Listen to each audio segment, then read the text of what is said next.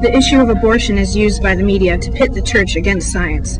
While this attracts viewers, it does not accurately portray the truth. Well, I think that there are some misconceptions about stem cell research in Christian religion and science and ideology and the ethics and the politics of it. And one of the things that people are most often surprised about is that at our Catholic universities, we do stem cell research on adult stem cells.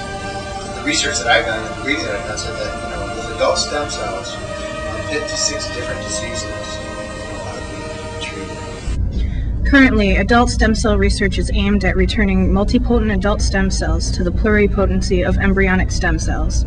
One technique used by Kevin Egan at Harvard is reprogramming.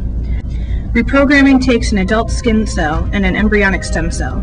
The cells are then fused, thus generating an adult stem cell with the qualities of embryonic stem cells. Halfway across the world in Australia, transdifferentiation is favored.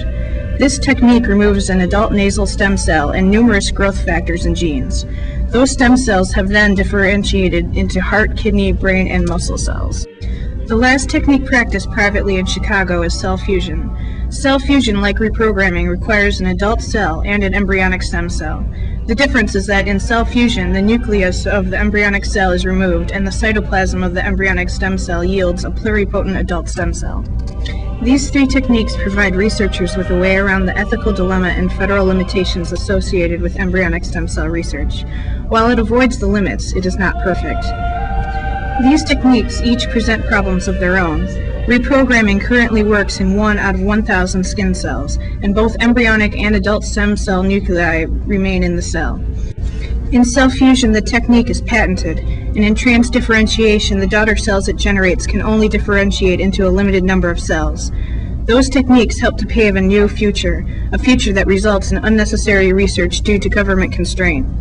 To alleviate the delays this presents, the current policy must be adjusted, increasing federal funding and the number of cell lines available for embryonic stem cell research.